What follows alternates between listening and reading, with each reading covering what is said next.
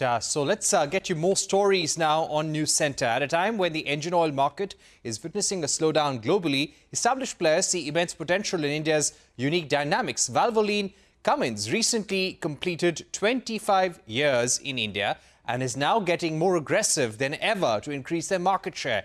On the other hand is re-entrance of Caltex by Chevron in partnership with Hindustan Petroleum. Here's a report by CNBC-TV18's Rachna, Dhanrajani on how these players see opportunities in India. Earlier this month, Hindustan Petroleum reported its numbers for the second quarter.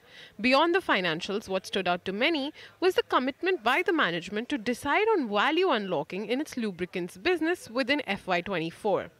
One of India's largest refiners, HPCL, thinks there's money to be made in lubricants in India, even as globally the picture is very different. But HPCL is not alone in making this bet. Be it the other homegrown oil giants like BPCL and IOC, or MNC players like British Petroleum or Chevron, all are putting in aggressive plans for growing the India lubricants business.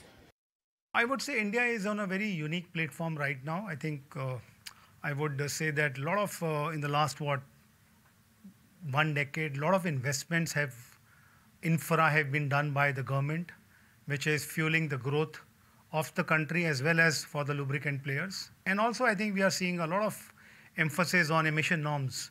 We have seen in the last, 7-8 years, we have migrated from a BS3 to BS4, skipped BS5 and move on to the BS6 journey. And similarly in passenger car and motorcycles, I think we are seeing very, very unique propositions, new, I would say, models, very exciting propositions for consumers. Globally, the engine oil market saw a decline in the post-COVID world.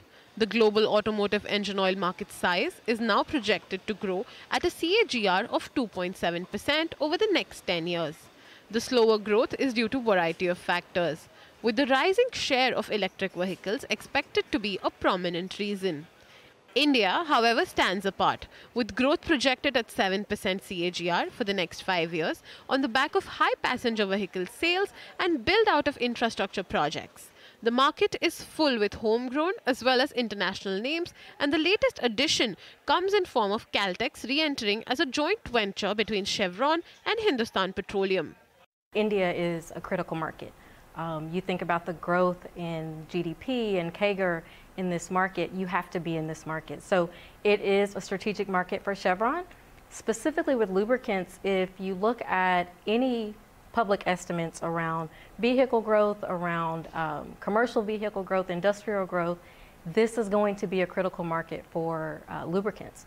Already it's over 2 billion liters, going to probably 3 billion liters. So we feel that this is a very critical market to be in.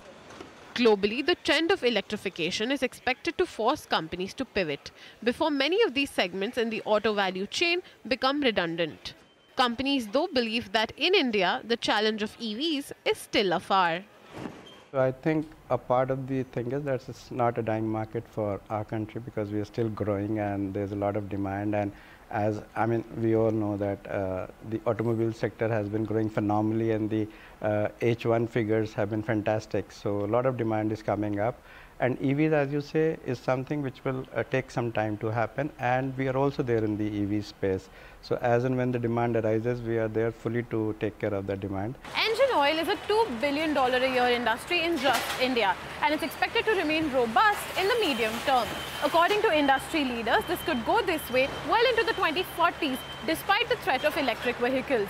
In Mumbai, I'm Rachna, Dhanrajani. With that, it's a wrap on this.